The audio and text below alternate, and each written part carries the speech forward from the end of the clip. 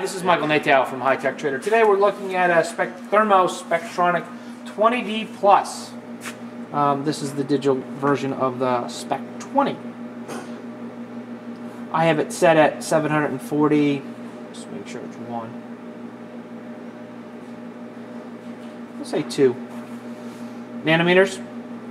I'm going to zero it out on the transmittance. I'm going to put a blank in. I have a didium reference sample. So I'm going to put my blank in. I'm going to set it to 100% transmittance.